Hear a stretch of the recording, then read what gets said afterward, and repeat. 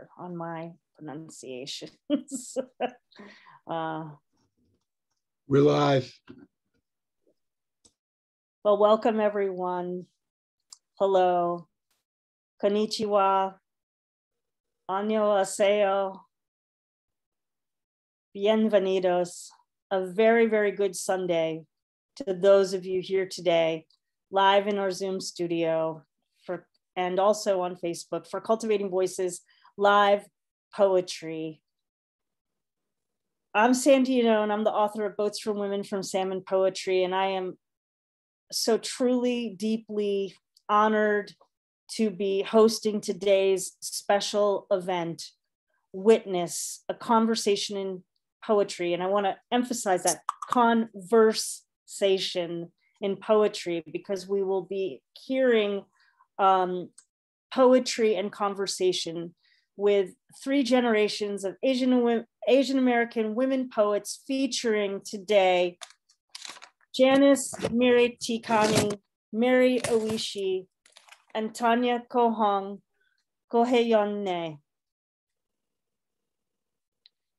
Today's reading was really inspired by Tanya's appearance with us on World Poetry Day in March, as well as a reading that I was able to hear between Janice and Mary, which Mary hosted. I'm genuinely grateful to these 3 women for their time, their energy, really their passion for coming together to meet, imagine, and plan this program, where they will share their poetry, stories, histories, wisdom, and insights today from within the container of Asian American Pacific Islander Heritage Month. But I really offer you a very humble reminder that we should see and hear the experiences of peoples at all times and recognize the diversity that resides in each of us. Well, before I introduce the guest poets today, let me just share a very little bit about Cultivating Voices Live Poetry itself. Cultivating Voices Live Poetry held our first reading on March 29th, 2020, in response to the shutdowns of in-person venues everywhere, and it's developed into an international, intersectional, intergenerational, and today we're really going to be featuring the intergenerational weekly reading series and poetry community. And we have now over 2,600 members worldwide. We alternate weekly readings between our popular new book showcase, our Poets Focus readings with themes, with a live open mic, and our occasional special event like today's reading. Well, our format today is a little different than our usual format because it's this conversation in poetry.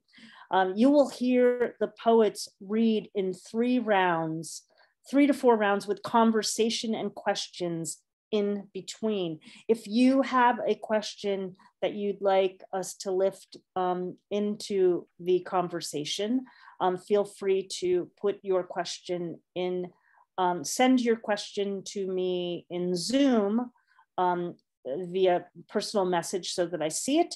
And if you're watching live on Facebook, feel free to post your question, and Kim Parsons will help us monitor. We may not get to all the questions, but we'll do our best to integrate and bring what we can into the conversation today. Well, now it is my distinct pleasure to introduce today's poets. And in our first round, they will each read 2 poems each. I will give you all, we're gonna begin today with Janice Mirikitani, who is San Francisco's 2nd poet laureate. She was poet laureate from 2000 to 2002. And she has authored 5 books of poetry, including her most recent, Out of the Dust, from University of Hawaii Press, 2015. She is the editor of 9 landmark anthologies, which provide platforms for writers of color, women, youth, and children. She co-authored a biography, Beyond the Possible, with Harper One Publishers, with her husband, the Reverend Cecil Williams. With her parents, Mirikitani was incarcerated in an Arkansas concentration camp with the mass internment of Japanese Americans during World War II.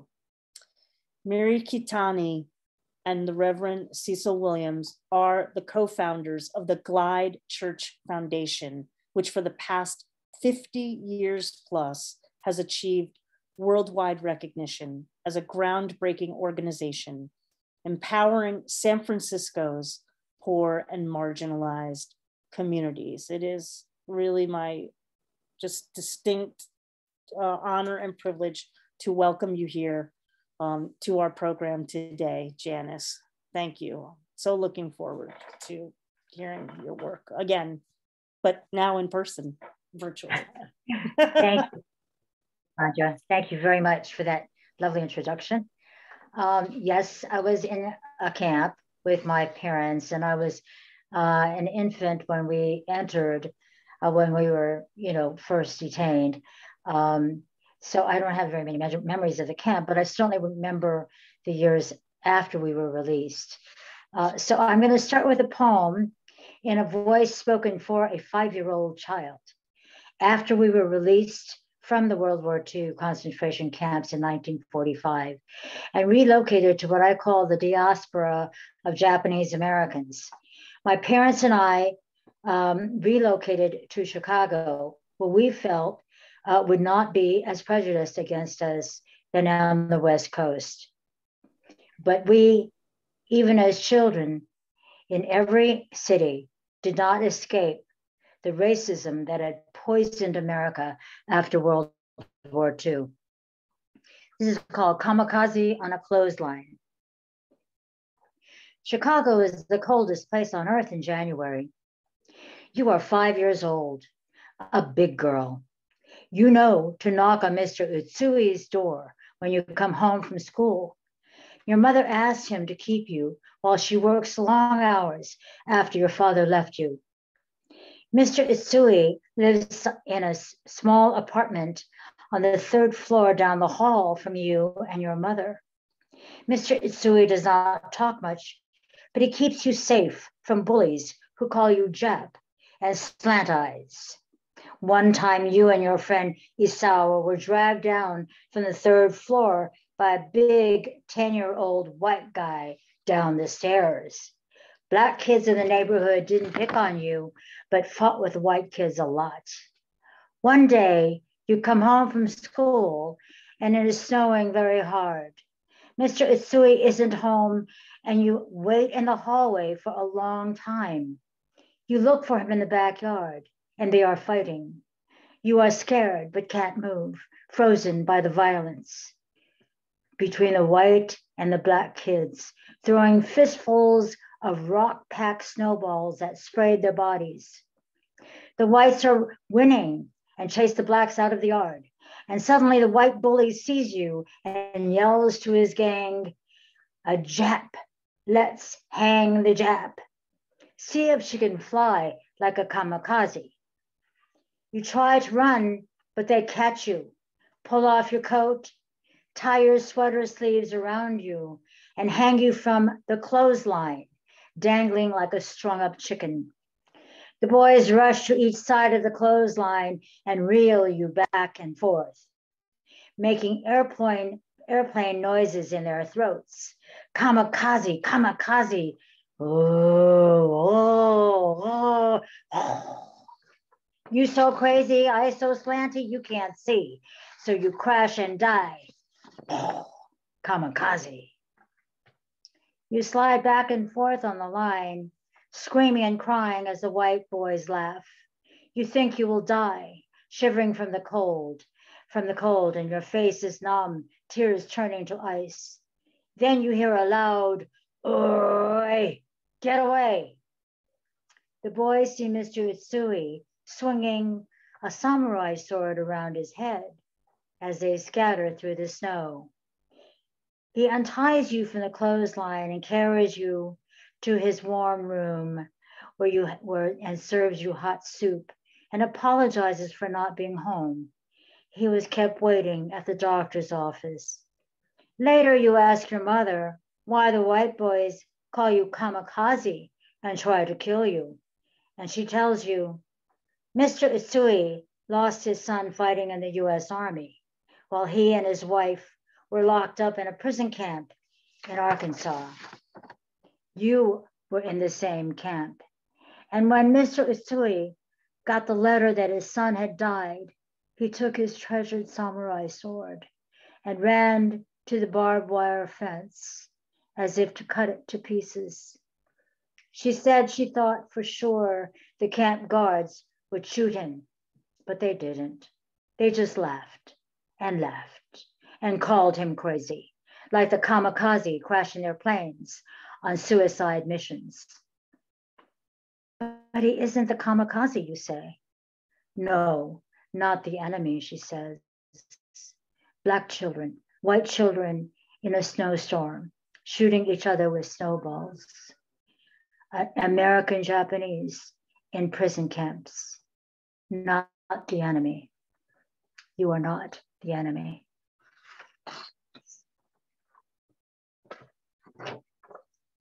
Thank you.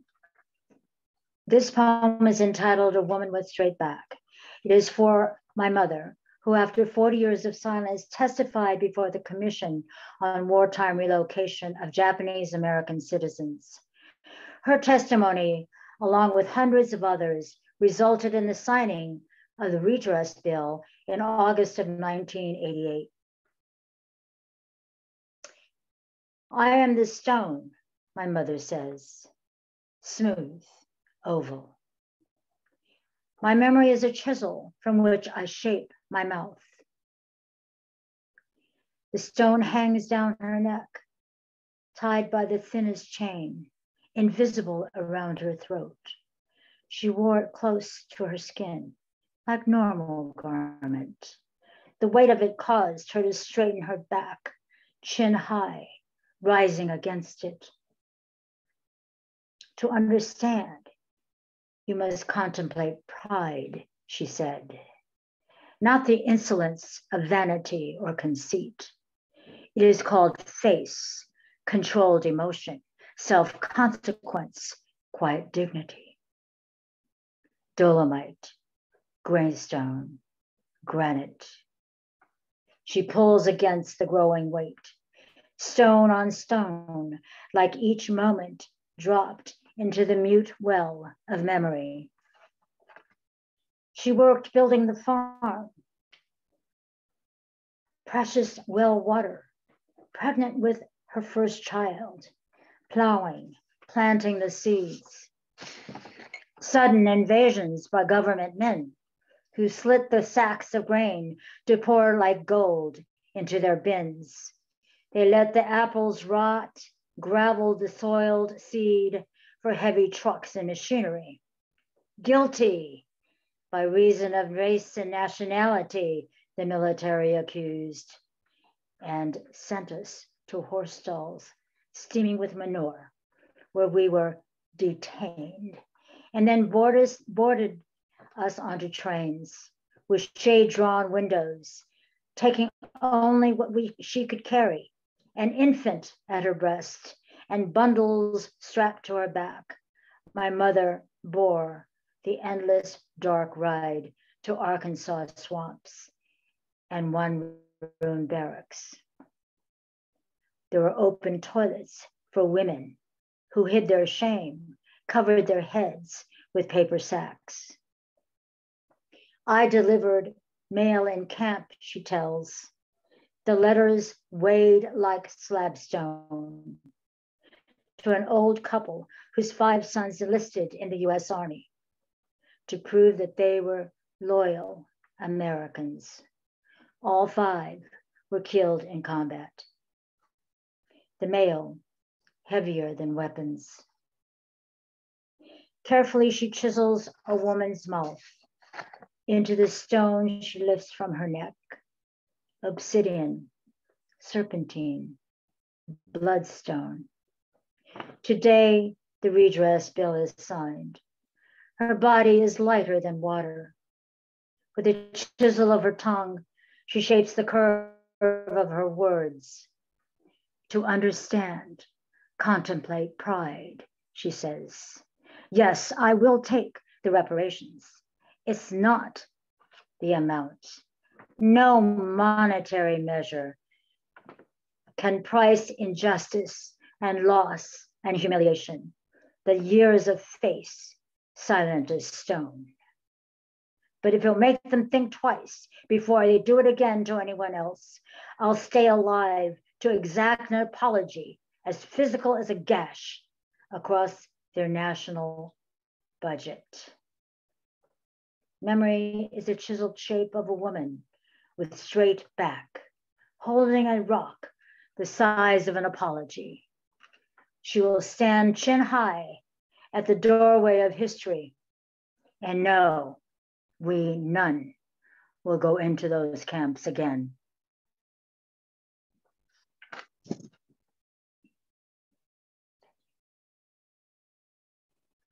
Thank you, Janice.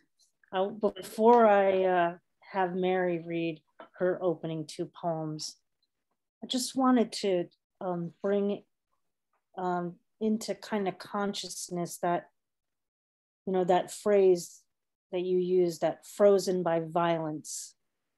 And all of this comes from like just my own kind of attempt at humanity and my own deep curiosity. I'm curious about when did you know that you would be able to use your voice to lift the stories and the history that was frozen by violence. Also from your mother's perspective, you know, at what point did you recognize that you would carry the stories and kind of continue that legacy of continuing to make sure that you know, that silence would not prevail? Well, I think that we are frozen by violence in many, many ways. And I think that shame is perhaps the greatest silencer because, you know, it's the embarrassment, it is really the loss of face, being imprisoned for expediency, the most unjust kind of mass incarceration for absolutely no reason. There were no causes of, there was no proof of any kind of treason that was committed by any of the Japanese Americans and none by the new immigrants. And of course, 50% of the people incarcerated in these camps were children. And I was one of them. And I think through our lives, I mean, through my life, and I'm the oldest person here. So I've had a lot of experience with violence, including, you know, personal as well as relationship, and seeing the violence that has been perpetrated against Asian Americans with the recent historical hate crimes against us, as well as from slavery to prison camps for African American communities, and also the detention and the harassment of Latinx people, Mexican Americans, and of course the most horrific crimes against the Native Americans. I think we have all been silenced by the violence, not just because, you know, I mean, I think we carry our stories and we feel obligated and we feel compelled to tell our stories. But I believe that we've been frozen in silence by the establishment, by the institution of publishing, by the media, by, you know, history books, by the public school system, by every institution that has a responsibility to educate the people, the American people. And I mean all of us, all of the diversity of us. But all of our diverse histories have been omitted. And that's what I believe is a really violent act. And it's an act that continues against us. And it continues the stereotypes that continue to kill us. Yeah. Thank you. Yeah, that's. Do I sound a little mad? No. I mean, you know, as a person, you know, I have my own intersectional connections with violence, I remember LGBTQ community, and of course, way back as an Italian American, you know, Oh yeah. yep, you know, there, and every generation, every culture, it goes all the way back, as you said, right to the beginning of what we call American history. You go right to Native American and the colonization and the genocide right there. Yes. And you know, how do we not learn from that history? Well, it's because you know, each generation has not been told the true histories. And I appreciate that connection between shame and violence, because there is an interconnectedness that does create that silence, yeah. and then the breaking of that silence. So very critical. This is why I want to interject this, Sandra, that your program is so important, because what you're doing is you're bringing the different diverse voices together and hearing each other, as well as telling the country and telling other people who are ignorant or don't know or haven't been taught that here we are, here's our culture, here's our history, here's who we are. So thank you. Thank you. Yeah. I'm going to now introduce Mary Oishi, who will add to the conversation this layering, really, today, this layering. And we will hear more from Janice shortly. Well, Mary Oishi joins us today.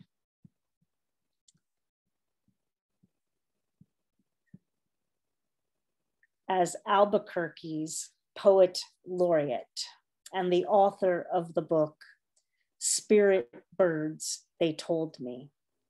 She's also the co-author of Rock, Paper, and Scissors, which was a New Mexico, Arizona Book Award finalist. She's been a contributor to numerous print and digital publications, including In Translation. She is a lifelong peace and social justice activist, championing women's rights, gay rights, and anti-racism. She was a delegate to the United Nations World Conference Against Racism, and she is also a 26-year public radio personality in her home area of the beautiful Southwest of the United States. Thank you, Mary, for being with us today. Thank you for having me, and thank you for agreeing to put this together, or having the inspiration to put this together. And we appreciate it very much.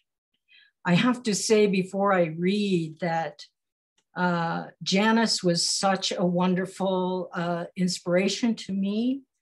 In my 30s, I got a rejection letter from a poetry magazine, and the gentleman who sent the letter not only rejected my work, which was fine, I mean, that happens, right? But he also told me I'm not a poet.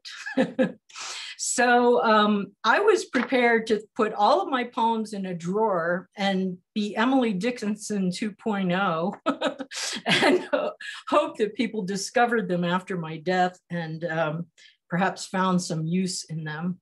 But my friend gave me a book by Janice called Shedding Silence. And I read that book and I said, oh my God, I am too a poet. I'm just a Japanese American poet. And so I persisted after that, and here I am, the person who's not a poet, and I'm the poet laureate of Albuquerque. So thank you, Janice. You were quite the inspiration to me. So I'm going to highlight a different part of the Asian American experience. Too many times we're thought of as a monolith, you know, so much so that people will confuse Japan and China, you know, sometimes even in poetry, but in conversation, where they will talk about Mount Fuji and cherry blossom festivals and then say that they're in Shanghai, which, or Beijing, which we would never do that. We are not allowed to be that ignorant of Europe. We would never say we're at, you know, we see the Eiffel Tower and we just visited the Louvre and now we're going to go have escargot and crepe, but we're in Berlin or London. We would never do that. But this is what happens. One of the many microaggressions that we as Asian Americans endure sometimes. But many Asian Americans came here for a better life. A lot of second sons in Japan were encouraged to come here in the early 1900s to find some, you know, some opportunity. And many still come from Asia for opportunity. So it's intentional immigration. However, some come, many come, especially in the 70s, many came from Vietnam and Laos and Cambodia. And my mother was someone who came as a refugee from war. So I think that that's another experience that Asian Americans have. So when you say Asian American, it's a bit like saying Christian. You know, there's not, you can say Christian and there's everything from Amish people who don't drive cars or have electricity to monks to people who go to church on Christmas and Easter. And there's, you know, so anyway, I won't go on, but I'm just saying we're not a monolith. This is called Tokyo Untold, and it is from Spirit Birds, they told me. You never said they use napalm. You never told me that, Mom. The day I found out in an email was the same day I came down with the worst flu I had in 30 years. My coworkers said I looked ashen. I know I didn't quite make it to the commode. I was retching. God, was I sick. They use napalm. You never told me that, Mom. Aunt Haruna told me and your mother, we were watching our neighbor boy. He went crazy with all the bombing. He kept going out and waving at the airplanes. Me and your mother, we were watching, laughing at him. He was so crazy. Then somebody leaned out of one of the airplanes and took his head right off with a machine gun, tat, tat, tat, tat, tat, just like that. Then she laughed that laugh that used to enrage the soldiers in Vietnam. You know that laugh, Mom, like it's all too horrible. Like you either run out and wave at airplanes or your two sisters howling from across the street. You never said they use napalm. There's a lot you never told me, Mom. What you did say stays with me fresher than September 11th. Though I thought of it again that morning when I saw the people running terrified, their faces full of ash. What would they do if it was all of Manhattan, I thought? If the planes kept coming, then they'd know what my mother knew. The morning's shocking news sinks down in the guts by afternoon. And for me, every afternoon is still the afternoon of that day you told the story. I'll never forget it if I live to be 100. We just had quite the day in Japantown, you telling the shopkeepers, Domo arigato. I used to buy lots of tapes with just one music, you said. But then he'd tell me, why you not get this one? It'd have 20 music, more cheaper, most cheapest one. So now I buy this one tape, get 20 music. We go have sushi lunch down by the moat. I watch you stack your tiles, amazed that such a tiny woman can eat so much. It was delicious. It was a good day, Mom, remember? On the Bay Bridge, I asked that fateful question, the one my brothers never asked. What was it like, Mom? The war, what was it like? Oh, the brains just keep coming all night long, never stop. I was running through the streets everywhere, buildings on fire, whole city burning. I was jumping over dead bodies as I run. Girls my age, old people, little children. I not know why I was running. Anywhere I run to just as dangerous as where I run from. I just run in sheer terror. Nobody could clean anything up. And the stench, it was the worst smell I ever smelled. Worst smell you could imagine. I just keep running and telling myself, I've got to live. I told your sons the night before you died, but I didn't say anything about napalm. I didn't know they used napalm. You never told me that, Mom. I guess you couldn't remember, or maybe you never knew. It took so long to tell me anything at all.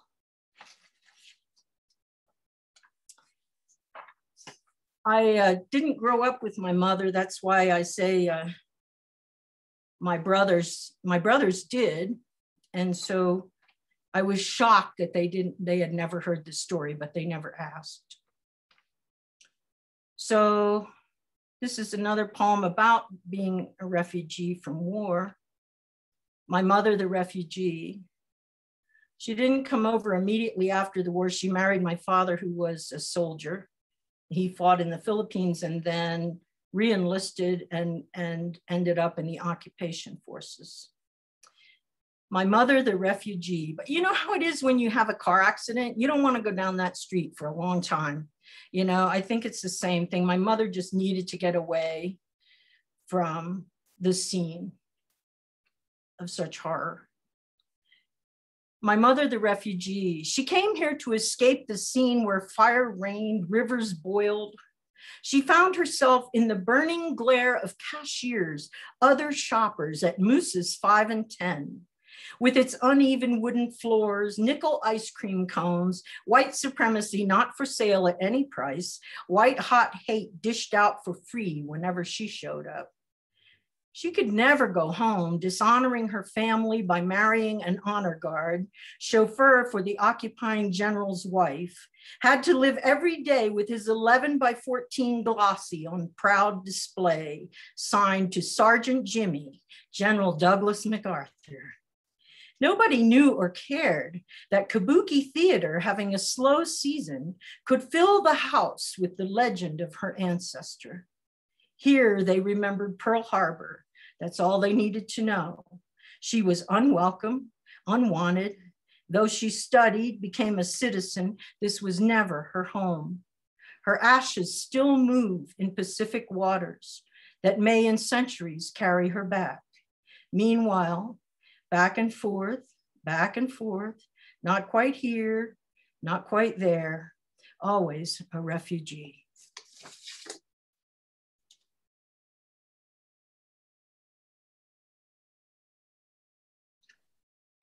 Thank you, Mary. I'm, you know, my question for you at this moment is, I'm thinking about what you talked about in terms of your mother's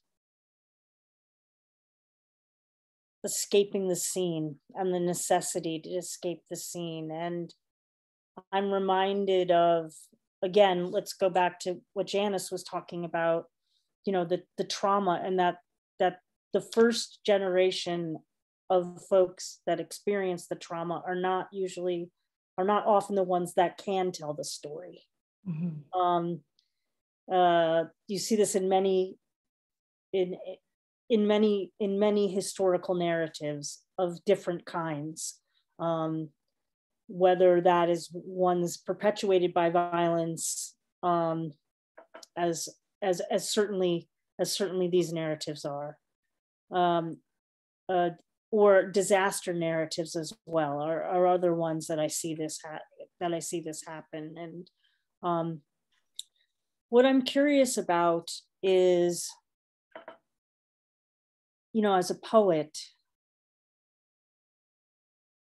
what has it felt like to carry that responsibility to tell the story? Because I know that you have a range of things that you write about, but it seems like a big responsibility. And I'd just like to hear you talk a little bit about that in your own work, if you wouldn't mind. Well, the fact that I was taken from my mother when I was an infant, and then again as a toddler, and I was cut off from my heritage, I think in a way created more of an appreciation for what she went through than had I grown up with her. I think that, you know, just in the same way that my brothers didn't ask her about the war, and they grew up with her, so it wasn't as important to them, I guess. They were, you know, just trying to survive in Oakland, California, you know. And I was, you know, across the continent with, you know, fundamentalist Christian, you know, a woman I called mom whose parents met at a KKK rally, literally. And so for a long time, I was just trying to reconnect with my heritage because, you know, I was also grew up in a sundown town. So Black people weren't allowed to spend the night. They were very racist. That was a town where it had mooses 5 and 10, where my mother was just glared at until she left the store. And so I understand why she wanted to get away from there. But, you know, I ended up growing up there. So I think that, you know, for the longest time, I didn't even feel like I was Japanese, you know, because I never saw any Asians. I saw Mennonites and Holy Rollers from Appalachia. That was it. And so, you know, I think I felt like it was a privilege. It was a chance to reconnect with my heritage, to get to know my mother, and to be able to understand her story and understand, I mean, part of understanding why she gave me away, it helped me to understand her story and the tragedy of her life. And also just identify with the refugees of war, you know, no matter which war. And I think it made me into a really strong peace activist because of what she endured. And I mean, I was microscopic, you know, I was an egg in that womb of that 17-year-old girl running through that terror. So, you know, I think that it's some like a genetic level, I understand, you know, the terror of war. And so, so I am proud to be able to bring that forward. I feel like, you know, it's an honor for me it's an honor of my mother and of all people who survive war to be able to bring that forward and make it present and alive. So we too easily say, oh, let's have strong national defense and let's go bomb these people and bomb those people. And it's like, no, you know, yeah. So I guess that's what I say. You know, I think that's so interesting as a person who, you know, I do believe that our womb experience does imprint on us very deeply. And so I'm really struck by you bringing that literally to the forefront. Because I do have to believe that, yes, that that you were imprinted early on to carry forward the stories because of that. So it makes a lot of sense from what I understand about the experience of being in the mother's womb. And yeah. Well, I'm going to shift over now to Tanya. Thank you, Mary, because we're talking about from one war to another war that Tanya's book, The War Still Within, addresses. And so let me share with you a little bit about our next reader. Tanya Hyonhye Hyonhye is the author of 5 books The War Still Within, Poems of the Korean Diaspora. Mother to Myself, a collection of poems in Korean from 2015. Yellow Flowers on a Rainy Day from 2003. Mother's Diary of Generation from 2002. And Generation 1.5 from 1993. Tanya's poetry has appeared in Rattle, and if you want to see a really terrific interview, she recently was on Rattle with the Rattle cast with Tim Green. Her poetry's appeared in Rattle, the Beloit Poetry Journal, Cultural Weekly, the Feminist Press, Lunch Ticket, Great Weather for Media, Korea Times, Korea Central Day News, among many others. Tanya's work has won the Yoon Dun-ju Korean American Literature Award and was a finalist in the Frontiers Chapbook Contest and has been nominated for a Pushcart Prize. In 2015 and 2018, she became the first person to translate and publish Arthur Z's poems in Korean. Tanya's poetry also, in her book, The War Still Within, Poems of the Korean Diaspora, includes a segmented poem, Comfort Women, which received an honorable mention from the Women's National Book Association. It is dedicated to, quote, all the women everywhere who have lost their names. It also celebrates the courage of women to speak their truth and acknowledges the suffering of those who never could. The book, just last month, was awarded as only the 10th recipient of the prestigious Ko-won Literary Award. Would you please welcome Tanya Ko-hong. Thank you so much, Sandy. And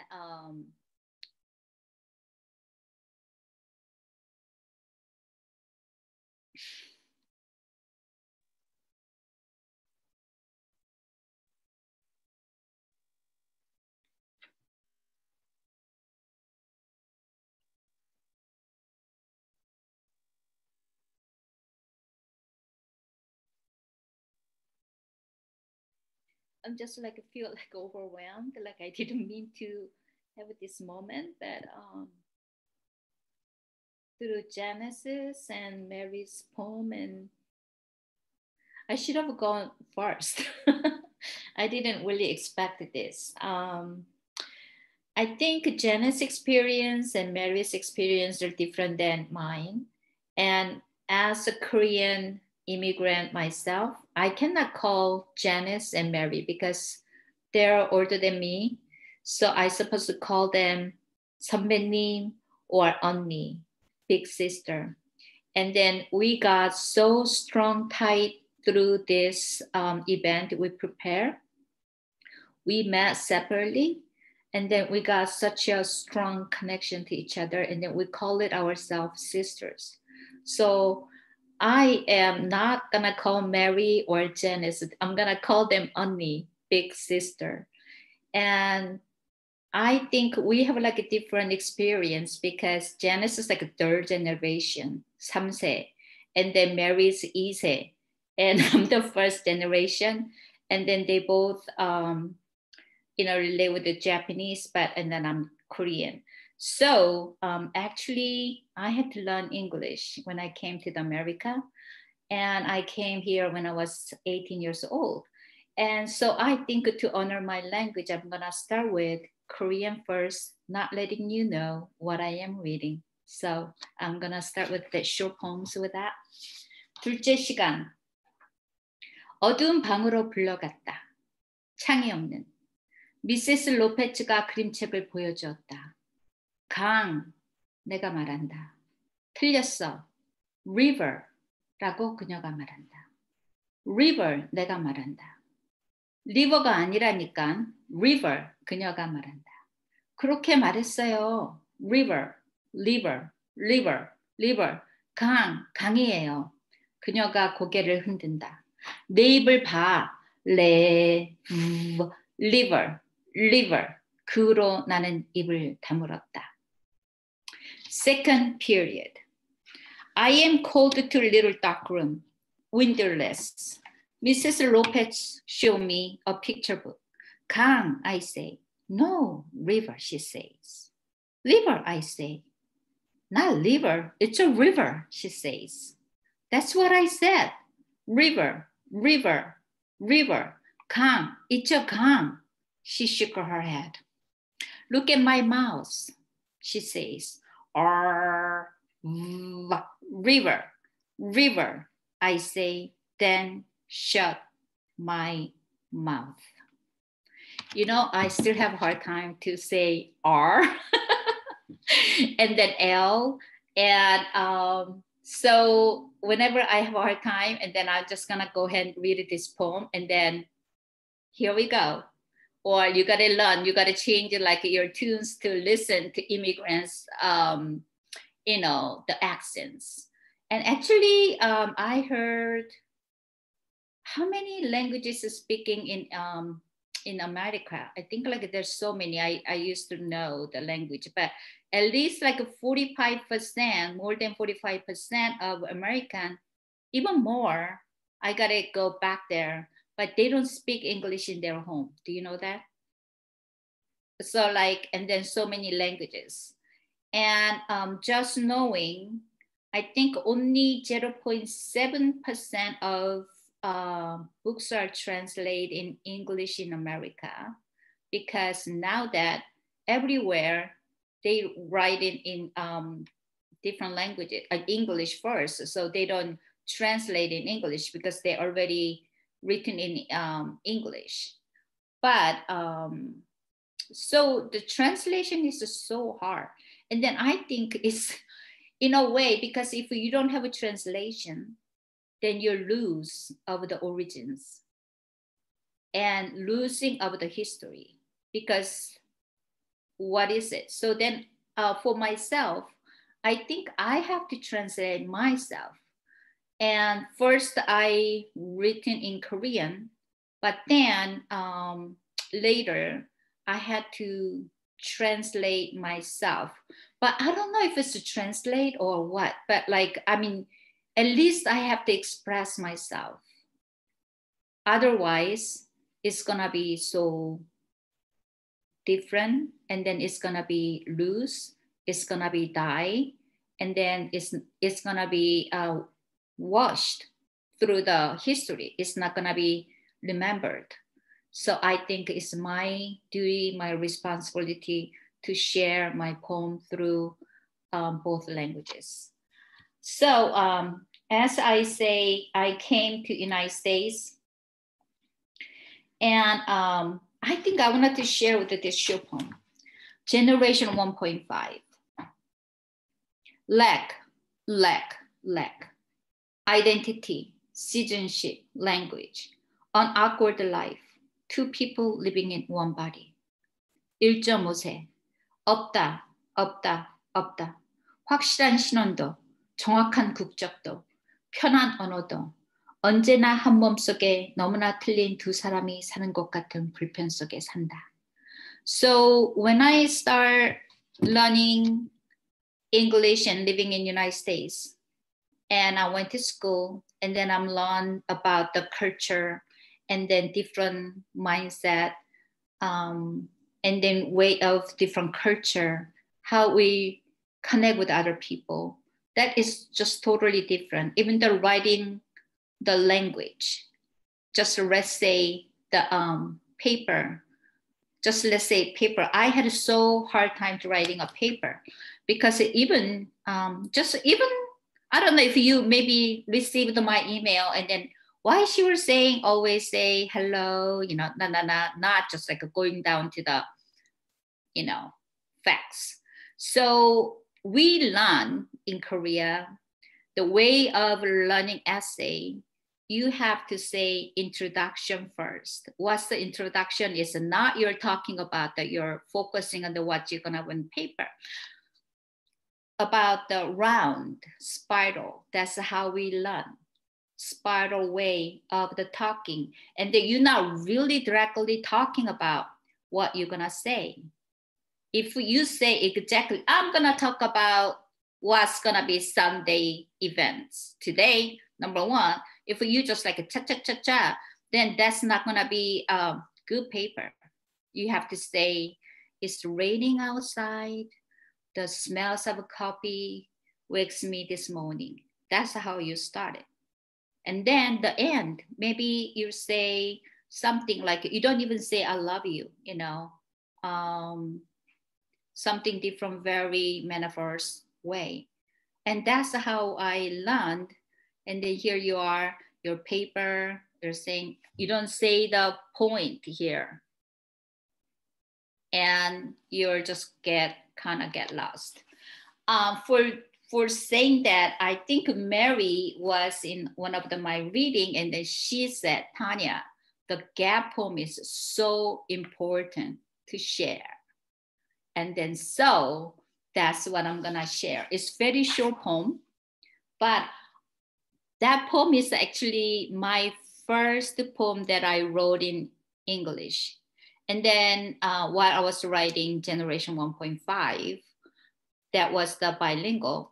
And then when I was writing, I said, wow, it just like kind of become triangle in the English. So let me translate in Korean in triangle. But when I translated, it just became upside down. So exactly I understood myself, the previous poem that I wrote to you, Unawkward Life. Two people living in one body. That's how I feel. And especially when I'm writing right now in Korean, I just think like I just have to forget it about English mindset. And then I have to write in Korean. And then also when I write in English, I have to forget about Korean. But somehow it just like, it's just like interesting to see how I see my language process, the way I write. Like that was the before, but like now I'm trying to merge it. And that was just like interesting, but this is like a beginning of the poem. So I thought like it would be very interesting to show to you. So I'm gonna hold it, and I know it's gonna be upside down, but I'm gonna just hold it and then I'm gonna read it to you. The gap between Hyonhye and Tanya, gap between Seoul and Los Angeles, gap between rice and bread, gap between kimchi and salad, gap between my natural skin and my covered skin, gap between my mother tongue, my second language, gap between my inherited blood, my transfused blood, the gap between me and my other self. And Korean goes, 현해와 타냐, 그 사이의 갭, 서울과 로스앤젤레스, 그 사이의 갭, 밥과 빵, 그 사이의 갭, 김치와 샐러드, 그 사이의 갭, 내 살과 덧붙인 겉살, 그 사이의 갭, 모국어와 제2국어, 그 사이의 갭, 타고난 피와 수혈된 피, 그 사이의 갭, 나와 또 다른 하나의 나, 그 사이의 갭. And it is still so true that I feel gap. Even like my name, I had a Tanya, you know, and then my last name could change, Ko to Kohong, and you know, I wanted to get like my Korean name Hyonhye. The reason I got the American name is that people cannot pronounce my name, and that was the happening. And so I think I just wanted to share one more poem. I was like kind of hard, but like since like we're talking about the language, I'm gonna close with this part of the poem, mother tongue. Sophistication is damn good to drink. So why don't you untie my tongue? Like you undress me in the dark. Don't let my ego ruin our night. Don't scan betrayal in your mind. Life is not so bad if you don't pay attention. Reaching out in the night, I don't know what I am trying to grasp. When the sound of a trumpet wraps my body, I want to speak in my mother tongue.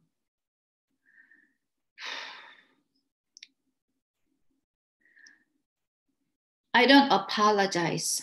Sorry, sorry.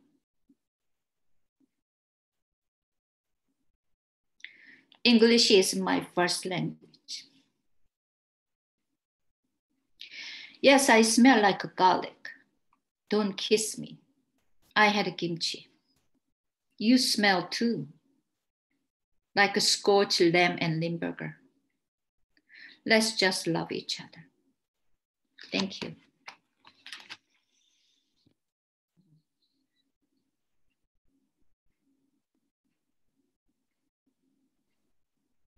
Thank you, Tanya.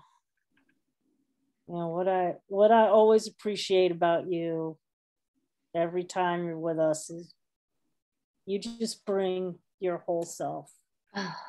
Yes, thank you.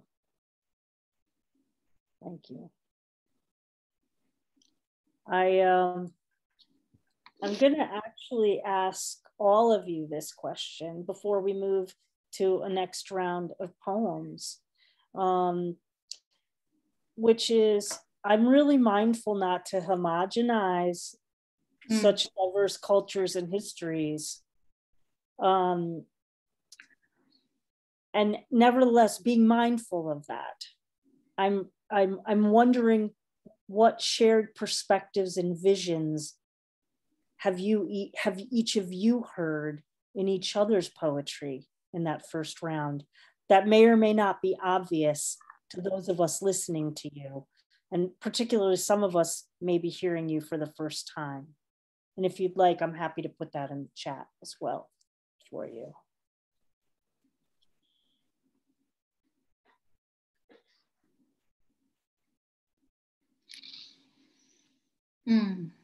I feel like,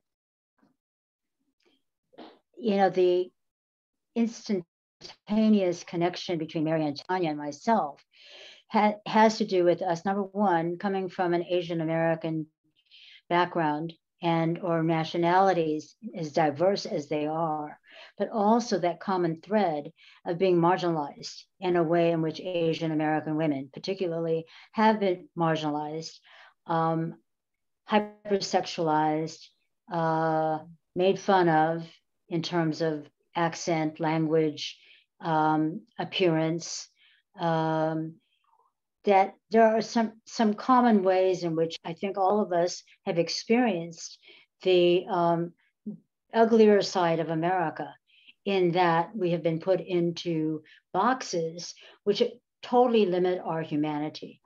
And I think the responsibility, as you asked before, Sandra, of a writer, of a poet, of anybody who's, you know, speaking out, is to tell people who we are and to tell the truth of who we are, but mainly to tell the truth, because there are so many lies that are out there about all of us. And I think as Asian American women, that there is a particular way in which we have internalized self-hate, or, you know, I don't speak for you and for Tanya and Mary, but I certainly speak for myself, but there's a way in which we, that I have been, you know, I've internalized the kind of rejection and self-hatred that I've seen so many, like members of my family, because of the camp experience, face. And I think we do carry very common, strong bonds. I want to, first of all, I agree with everything that you said, Janice, and I also want to salute our little sister, Tanya. I appreciated the beauty of everything she said. And it helps me to understand, hearing someone who came in her lifetime, what my mother experienced being a first-generation immigrant and the language barriers. I shared this with Tanya and Janice when we had our preliminary discussion, that my mother could never hear the difference between Tuesday and Thursday, which, you know, when my brother would say he had football practice on Thursday, she'd say, is that the Thursday after Wednesday or before Wednesday? You know, so she couldn't hear that difference. And I mean, I understand that, because when she would say certain Japanese words, I couldn't hear the difference. You know, when I said, oh, does our name mean delicious? And she said, no, our name means a big rock, like the Rock of Gibraltar. Mm-hmm. And I said, well, okay, so what is the word for delicious then? And she would say it, and it sounded the same to me. You know, so I get it. I understand that sometimes you can't hear the difference in another language. And so even though, you know, whether we recently came or we're the child of someone who came in their lifetime, or whether we're third generation like Janice, it doesn't matter. We're always otherized. We're always the foreigner.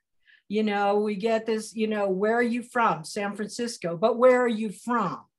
You know, it's like they don't accept that we can be Americans, even if we're third generation Americans. You know, we're never fully part of it. And I think that's how we can develop, we can get a quick rapport and support each other, because we have that experience in common, no matter what our diversity of experience or backgrounds.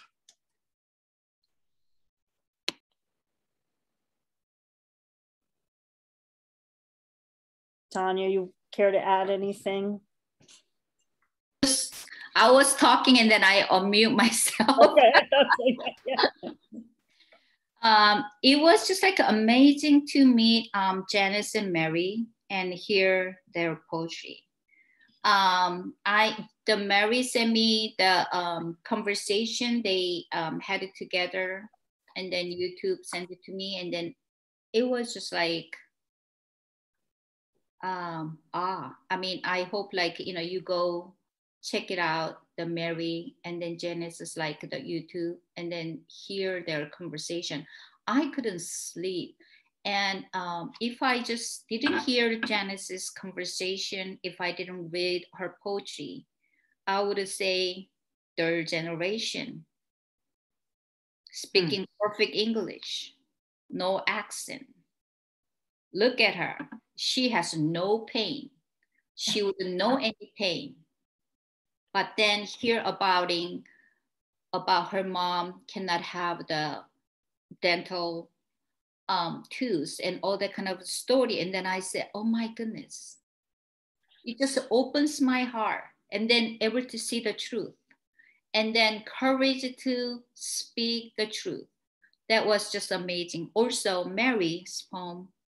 And I don't know exactly, didn't know the details, but she's expressed talking about that she was taken away from her mom, and then later she united. And then I said, but didn't you not like your mom was not American because she has an accent, because she came from Japanese? And then she said, no, I love to spend time with my mom, wanted to know more about the culture. That was just like an amazing experience. And then they able to press and then put in contrast in that word in the poem is amazing. And for myself, I am the one who's experiencing all this immigrant life. And I think I could have just ignored and then I say it, like I could say like, hey, I don't know about things. I don't want to talk about it. You know why? It's because to talk about pain, talk about truth, is very shameful. Because I want, and then to talk about it, and then I have 3 children, I don't want them to know that I had a pain. I don't want them to know that, like, that experience, maybe they feel like, oh, I don't want my mother had that experience. But if I don't share it, then they will never know. And then it's just still going on, it's suppressed. And one of my poems say, the nice girl don't speak, but I wanted to speak my mind. So also at this moment, I wanted to really thank you, my sisters, Mary and Janice. Well, I was very touched by your story, Tanya, also, and of course, Mary.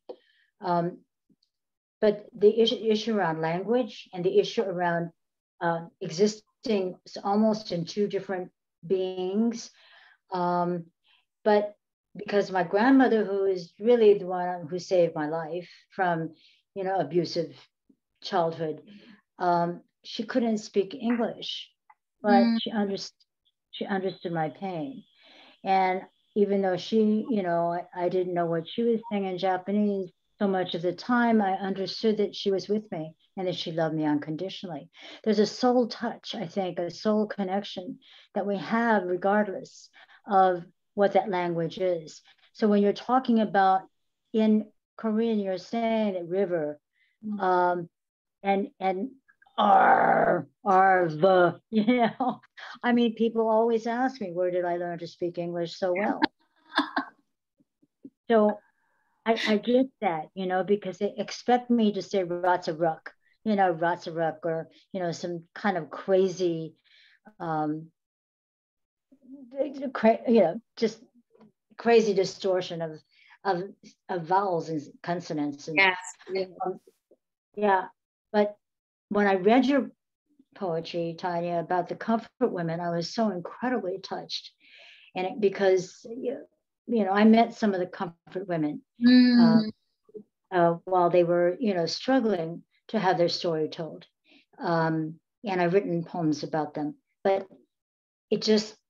I think that connection of being enslaved by violence, by war, by powerlessness, by being, put into a less than underclass category is very common to us, because it's taken for granted that we're underclass and that we will be silent. And what you say about the shame, and you don't want your children to know that you had pain. Well, yeah, that's what my mother said. I don't want her to talk about it. For 40 years, she wouldn't talk about it because she didn't want to relive that pain, number one, but also the humiliation, again, of having that pain. Yeah, I mean, I'm reminded also of just, I'm thinking about in Native American culture, 7 generations back, 7 generations forward, right. and the, carrying the historical trauma, right? So it's not just the immediate generation that carries the trauma. It's the subsequent, and it's cellular. I mean, we talked about that kind of womb experience a little earlier, and that's why the breaking of these silences is so crucial, because there, Janice, you talked about the particular lies that American culture demands of many to hold and to keep those lies deeply intact. Do not let them out. And then I'm reminded of Audre Lorde's idea, her claiming your silence will not protect you. Exactly. And that, that's where, so that's where, the speaking out, the breaking of the silence, the processes of valuing our different voices, and the deep listening. I mean, I would say that it is my responsibility to deeply listen. Deeply listen. That's true. Yeah. And that's where the dialogue can begin, only if someone is deeply listening. Yes. So, and in that regard, I would love to ask each of you, would you read another poem for us? And I won't necessarily ask you to go in the same order. I'll let you go as you feel called to read. So whoever would like to go first. Could I ask a quick question, Sandra? Yeah. How much time do we have? Because it might depend on what choices. Yeah, I would say we have about 20, 25 minutes we can go. Okay, so it's a possibility to be able to do 2 poems. Sure, go ahead. Okay. I don't need to go first. Mary or Tanya, if you want to go, please. We're acting like Asian women. We were talking about, you were talking about lies that we're supposed to keep intact. And I think all of us in this culture are asked to keep intact the lie of white supremacy. Mm-hmm. And I grew up with blatant white supremacists, but it's really ubiquitous in the whole society. And I wrote a poem about that called Flat Earth White People. Mm. Mom used a lot of bleach when she washed her sheets. They came out really, really white. Salt is white. Before the dogs get to it, snow is white. Clouds are sometimes gray, but the big puffy ones are always white. I used to lie on the ground so still, I thought I could feel the earth slowly turning under them. Mom's parents used to sew those sheets into robes and pointed hats because they thought they themselves were white, thought God was white, even told me I was half white. They learned this from their ancestors who never ventured this way until the earth had finally become round for several centuries. Guess they never got real still under the clouds or in front of the mirror.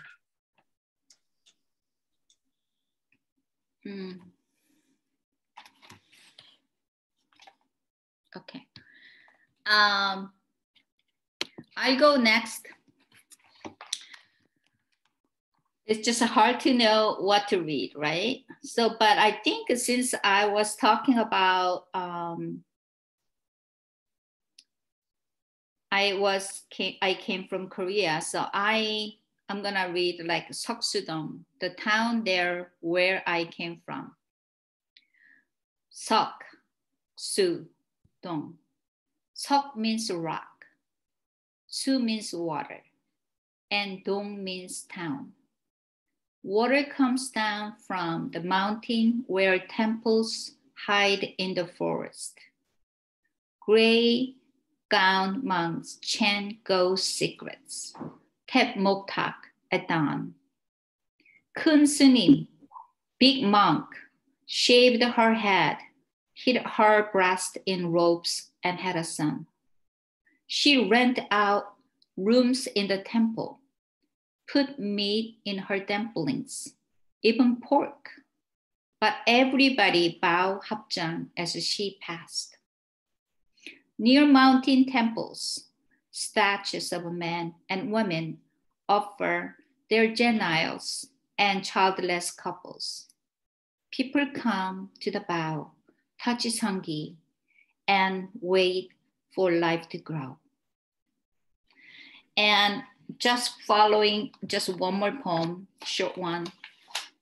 A blonde whispers Korean in my ear. We're drinking homemade wine at a child's birthday party when a blonde mom told me, once I had a Korean boyfriend. His mother hated me, but how I loved her food. Bulgogi, japchae, and you can kiss after you eat that. What is called the smelly cabbage made with salt baby shrimp, anchovy, garlic, and chili. She giggled. I know that Korean word, she said. Whisper in my ear, I said. I'm not gonna say it. Her face bloomed red as bongsunga. My face was a frozen trout. Onyohor used that word. Never wives, not even to their husbands. Never moms, not in front of the children. When referring to the Korean doctors say Sanghi, a Chinese word, even after Koreans invented. That's not a bad word, I replied. It's just a part of the body. Who does she think she is to say that word when I've never pronounced it with my mouth? So that this poem is like published in the Rattle, spring 2018 for tribute to immigrant poets. So I'm gonna just read a little bit of my note on there. As an immigrant of the Korean diaspora, I know what it feels like being invisible, voiceless, and powerless. Writing poem has been a long progress. Even allowing myself to write certain words felt like an impossible transgression. At this time, I was sick at heart, in pain and angry. But something magical was happening. I was able to expose my own wounds through new symbols and images. That's how I write poems. And then I couldn't say 2 words because it's a tough word to say. So you could Google rattle and then you could find that poem. And then I did it in recording. Thank you. I read that poem. You did? So I didn't say 2 words in there. So you better go find it. Treasure hunt. Yeah, I have to get her book. I just want to read a fairly brief poem called Yes, We Are Not Invisible. You know, the ongoing image of Asian American Pacific Island communities as the model minority has done so much damage to dehumanize us and pit us against our African, Latinx, Native American brothers and sisters. But since the revolution of the 60s and recovery programs that, you know, we started at Glide, discovering our authentic selves and voice, poetry has also become weapons, for me, of defiance and affirmation that challenge negative stereotypes and the diminution of us. This is called Yes, We Are Not Invisible. No, I'm not from Tokyo, Singapore, or Saigon. No, your dogs are safe with me. No, I don't invade the parks for squirrel meat. No, my peripheral vision is fine. No, I'm very bad at math. No, I do not answer to Geisha Girl, China Doll, Susie Wong, Mama San, or Gook, Jap, or Chink. No, to us, life is not cheap. I do not know the art of tea, and no, I'm not grateful for all you've done for me. Friends of mine have died from AIDS, another driven mad by PTSD. Some of us were murdered, blamed for this economy. Another has OD'd. We've been jailed for mistaken identity, incarcerated because of ancestry, and no, I am not the model minority. No, I am from Stockton, Angel Island, Detroit, Waikiki, San Francisco, Tule Lake, Delano, Chicago, New York City, Anchorage, Phoenix, Raleigh. And yes, I'm alive because of memory. Ancestors who endured adversity, the strength of this diversity. No, we are not invisible. And yes, I am from Tokyo, Singapore, Manila, Guam, Beijing, Cambodia, Thailand, Vietnam, India, Korea, Samoa, Hong Kong, Taiwan. Yes, this strength, like ropes of the sun, again lifts a new morning. And yes, we rise as always amidst you.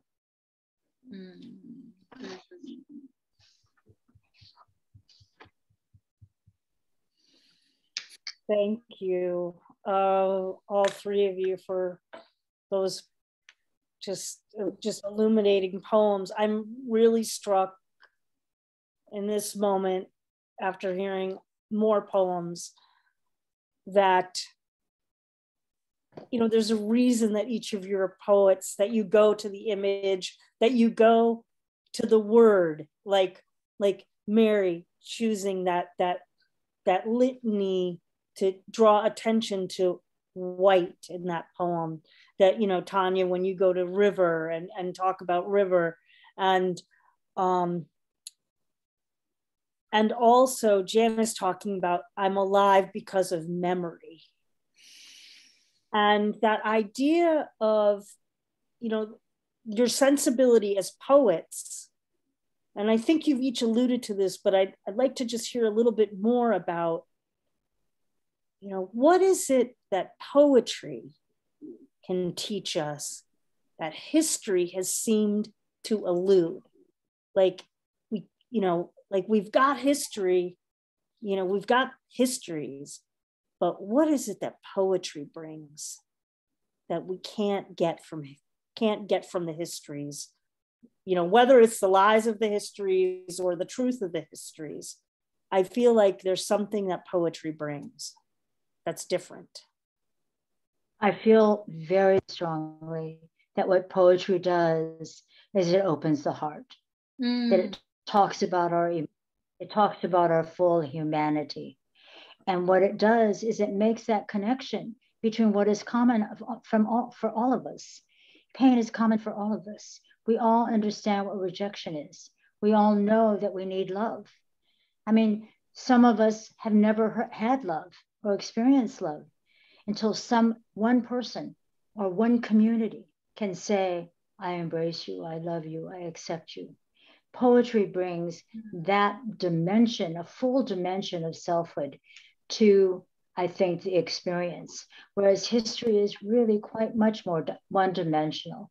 And, anybody can tell you facts about the law, about history, about culture, about, food, about any topic. But until you get that experience of, oh yeah, I didn't realize my mother had such a big appetite after she ate tiles and tiles of sushi, right? I mean, that just gives you such an image of your mother. Yeah. And when you talk about, this blonde woman whispering this unnameable name, a word in your ear. I mean, it just brings alive how insensitive people are to one another about language and about your own soul. So I think that that's what poetry does. It brings the soul to humanity. Wow. That's what I was exactly wanted to say. The poetry is heart. And then I don't know if I could show, I just wrote in Chinese. That's the shim. Shim is like, I don't know if you could see that. That's Chinese shim. It's the mound. And then actually, if you look at it, it's this word is like a heart. The person. And then, so in Korean, it's a maum, is heart. And then that is what I think, Janice, you talked first, was like human to human. Like, I think our heart opens, but so even though I did like a poetry reading, let's say you don't understand Korean, but if I read in just Korean, somehow you're not getting everything. But usually when I do that, like I'm gonna read Korean and then just say what you think, you feel what I'm reading. And then they guess like so many different things, but when they just get something, like because it's a connection, tone of the voice. Yeah. So I think I'm totally agree. It is the poetry is connection with the humanity, connection, soul, and heart to heart. That's what I'm thinking too. That is just totally different than we're giving facts of the history. This is what happened, but during what happened, what is really going through in our heart. I think that is the poetry gives you life. Yeah. Mm-hmm. The only thing I can add is that I think history, when it's told by the victor, by the oppressor, it has an agenda. Poetry never has an agenda. And the other thing is that Good point. Is that one of the things that I said in my application for Poet Laureate when they said I was nominated and I had to fill out all these papers. And one of the things I had to do is say, what is the importance of poetry? And I don't have the statement right in front of me, but in essence, it was that poetry is like the root of an aspen grove. It's underneath all of it, it's what connects us all, you know, all of us, all of humanity. And I think you said it really well, both of you, that it's the heart. And I'm a firm believer that we never change anyone's mind. We only change people's hearts. Wow. We reach their hearts. Because you know, you think about somebody who is gonna get into a bad relationship with someone who's an addict or they're abusive, and you know this, and you say, oh my God, don't. Do they listen? No, they continue because that's where their heart leads them. And so if people's heart is moved, if you reach their heart, they will come up with all the reasons why they feel the way they do. They will rationalize, they will look for reasons. You don't have to give them reasons. You never reach people with logic, I don't think. I think we reach people with poetry. That's why it's so powerful. That's why so many autocrats, the first people they kill are the poets, you know, because we can actually affect people's behavior and change their minds by changing their hearts. And so I hope we reached your heart today. I mean, I hope so, because, you know, you won't think about Asians the same, you know, you won't think we're all just the same. We're just all these, can't tell us apart. So. Well, I know you're unique, Mary, and I know you're unique, Tanya. You did so much being with you, and with you, Sandra. Thank you for hosting this. And, you know, I think you've opened doors for me. So God bless. Thank you. And I would just want to, as a final closing, before I make some just closing remarks, I just want to invite, if you care to, each of you to just, share a final thought or something to each other. And or if you want to close with a final poem, I just want to hold that space for you. Okay.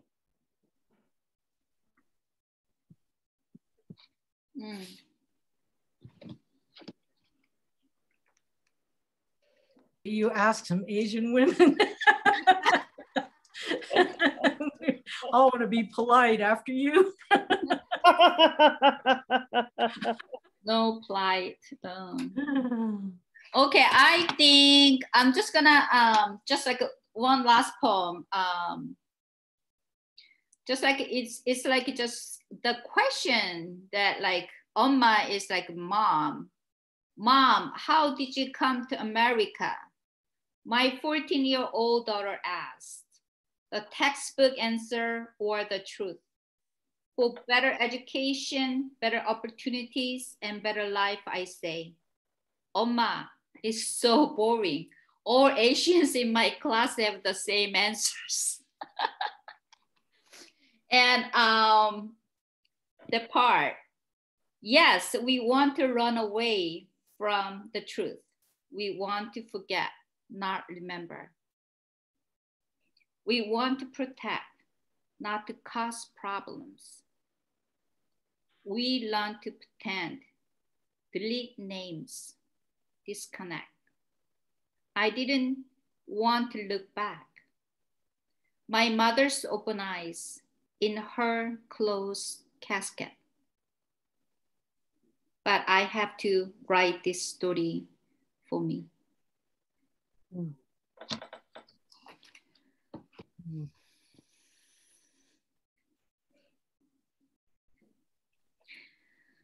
Just the last thing is that I couldn't really tell a whole story, but my mom has to sacrifice her life to send us to the United States. And before we united, she had a heart attack and then died. And my aunt said her eyes or open, she couldn't close.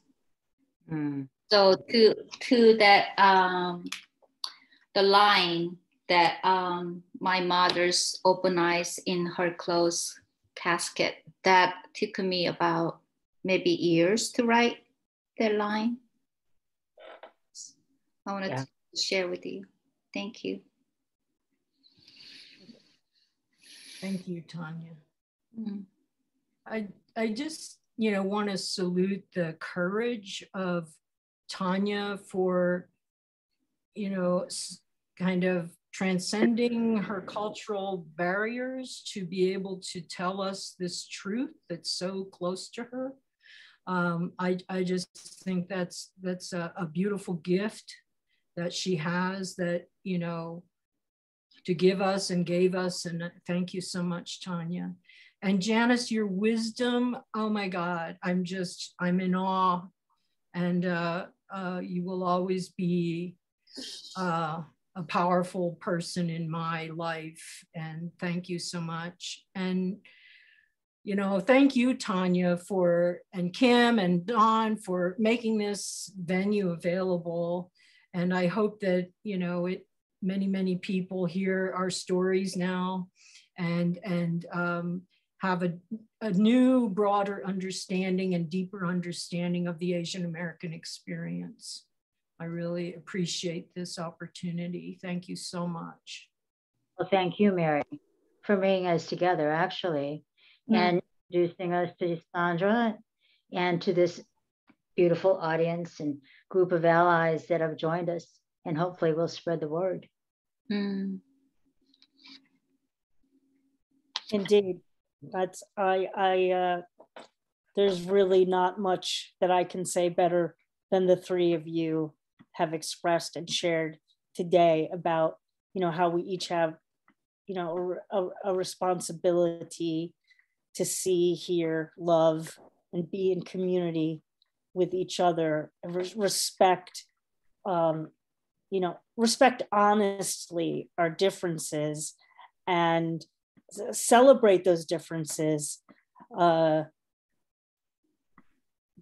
hear the full stories of how those differences come to bear, and also come to bring us together, and how we can move forward, and learn from each other. Well, I am so grateful to the three of you for the opportunity for me to hold a space for the profound poetry, and also the conversation. Your dialogues with us as audience members, and also with each other in an interdialogue. It's been quite a thing to witness and experience, and I'm most grateful for your presence, your power, your passion, and of course, your poetry. Thank you. Thank you, Sandra, for having us. Well, folks, I want to close today, as I said, finally, again, thanking Janice Mirikitani, Mary Oishi, and Tanya Ko-hong. Please, let's unmute briefly to honor and appreciate how they've shared their cultures, their heritages, their histories, as well as their distinct individual lives and experiences, and their persistence through the generations, through their mother tongues with us today. If you'd all unmute and share your gratitude. Thank you. Thank you. Konnichiwa. Thank you. Thank you. Beautiful. Changed our lives. Opened our heart. Wow. That's the work of poetry, isn't it? That is the work of poetry. Well, I have to do the mundane now after that, which is to share with you that our work continues on. Actually, it's not the mundane. It's how we continue to move the work and carry it forward from week to week. May continues here on Cultivating Voices Live Poetry. Next Sunday, we're back with our new book showcase, the poetry of the Fab Four of Risa Denenberg, Kelly Russell Agadan, Diane Zeus, and Moncho Alvarado, on location from the banks of the Hood Canal, up north here in Washington State. Going to take it on the road. And on May 30th, we have more watery work as we are bringing you Salmon Poetry 40 at 40, a 40th anniversary celebration of the International Poetry Press with special guest host, founder of Salmon Poetry, Jesse Lendenny. And on June 6th, please join us back for our next live open mic, your opportunity to share poetry with us on our Poets Focus on the Anthropocene. So bring your poetry that is connecting with the earth and the serious issues connected with climate change and climate justice. Well, all of our readings are curated with that heart that these three astounding women expressed and generated and modeled for us today, with the love of poetry and the love of poets who create them. So as always, feel free to post your events and your readings and your happenings on our pages, our Cultivating Voice Live poetry group page. And we certainly encourage you to share our events page for our upcoming readings, where folks can register to join us live in Zoom with your poetry communities. That's how we do spread the wealth of love and humanity, is by sharing with our communities. Thank you so much for joining me today. And as always, thanks to Don Krieger and Kim Ports Parsons for your dedication to our poetry collaborations. I'm Sandy Yannone, your host of Cultivating Voices Live Poetry. I send you all much, much peace and wellness from wherever you are joining us today. Until next time, my friends, hearts, big hearts, safe travels, keep writing.